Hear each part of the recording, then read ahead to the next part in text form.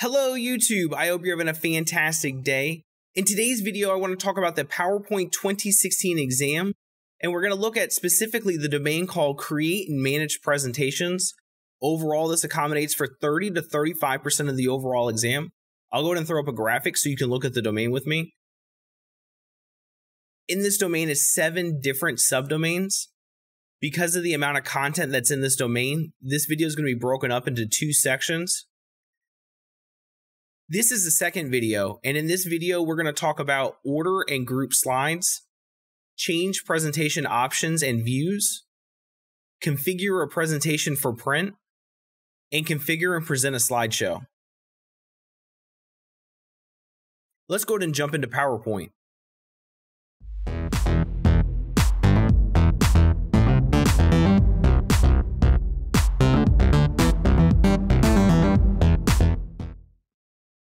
We are looking at the PowerPoint 2016 exam, and we're looking at the domain called Create and Manage Presentations. Specifically, we're looking at the subdomain called Order and Group Slides. The first thing it tells us that we need to be able to do is to create sections. There are a few ways to do this. What you'll want to do is click above the slide that you're looking to create a section for, and notice if you look very carefully, a line between slide 1 and 2 where I clicked. To create a section, we're on the Home tab, we're on the Slides group. I'm going to click the Section dropdown, and I'm going to click Add Section. And notice it added a section called Untitled Section. To rename this section, I'm on the Home tab, I'm in the Slides group, I'm going to click the Section dropdown, and I'm going to select Rename Section. I'll go ahead and just call this Section 1, and click Rename. An easier way to create a section is put your cursor above the section you're looking to create, and you can right click and click Add Section. Right click on that untitled section and select Rename Section. We'll call this Section 2. The domain tells us that we need to be able to modify the slide order. To do that, all we need to do is click the slide that we're looking to move, or slides. If you need to select multiple ones, you can use Shift if they're in the same order, or if they're in multiple locations, you can hold the Control key as you select the other slide.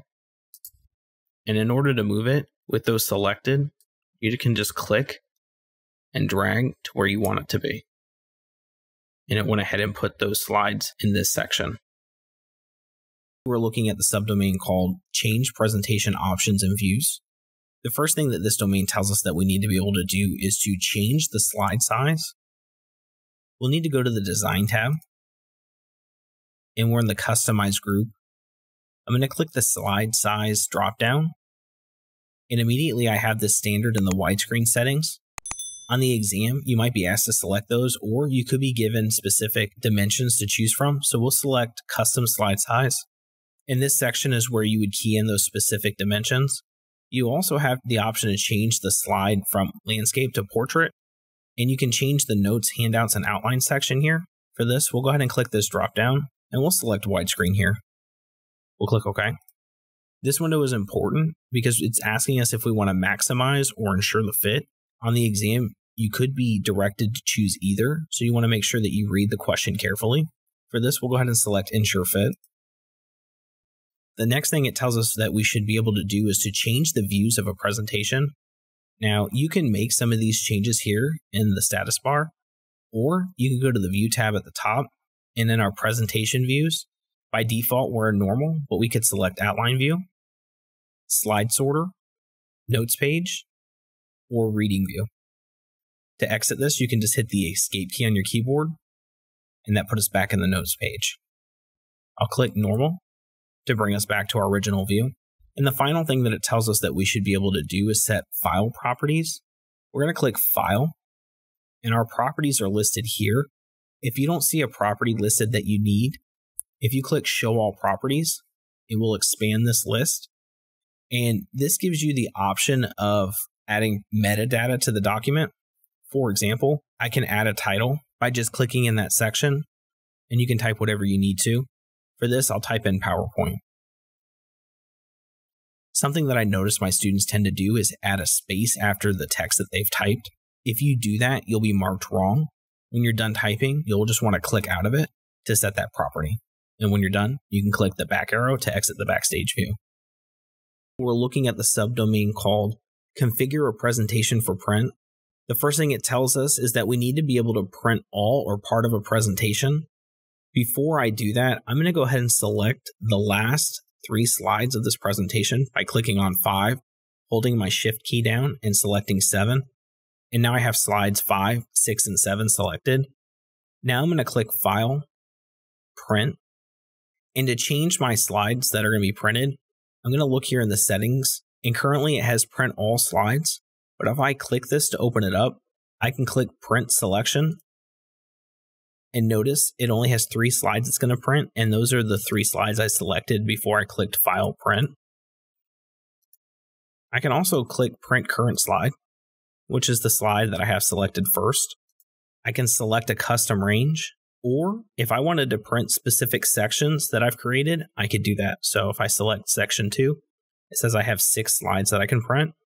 It tells us that we should be able to print notes pages and print handouts. So I'm in the settings section again, and currently I have full page slides selected. But if I click this drop down, I can click notes pages, outline. For my handouts, I can change it from 1 slide to 2 slides or 3. There's a lot to choose from.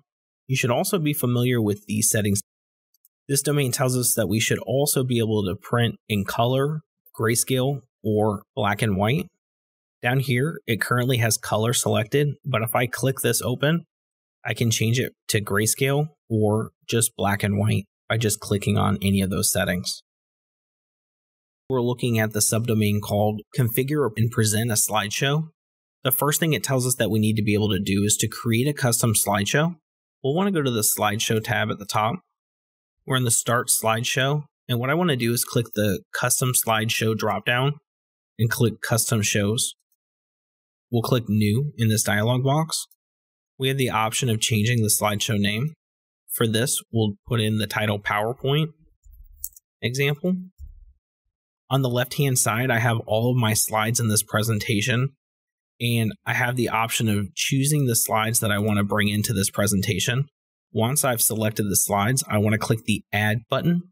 Now that I've brought them over, I have the option of moving them within the presentation. So I can make that for slide number 2, and I can make this host family slide number 4. I also can delete a slide that I didn't want to bring in. Once I'm done, I'll click OK. And now that is one of my slideshows. We'll close out of this. The next thing it tells us that we need to be able to do is to configure slideshow options. We're on the Slideshow tab again. We're in the Setup group, and I'm going to click the Setup Slideshow. You should be familiar with this window. You very well could be asked questions about this. You have the option of changing it by if presented by a speaker, or it can be browsed by an individual, or even be browsed at a kiosk. We'll select that. In your show options, depending on what you choose up here, you can loop continuously until the escape buttons hit. You also have the option to show without narration or animation. You also have the show slides here. Advanced slides is something you could be asked manually or using time ends if it's preset. So be familiar with this window. This domain also tells us that we need to be able to rehearse slideshow timings. We're on the Slideshow tab. We're in the Setup group. What I want to click here is Rehearse Timings. That's going to open up this presentation in presentation mode. And what I need to do now is just click through this. And if you look in the left-hand corner of my screen, it's recording everything I'm doing.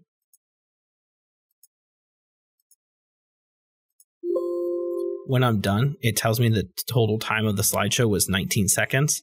And it's asking us, do you want to save the new slide timing? We'll click yes. And the last thing that this subdomain tells us that we need to be able to do is to present a slideshow by using Presenter View. On my computer currently, I only have 1 monitor set up. So I'm going to go ahead and put a screenshot of what it would look like if you had 2 monitors set up.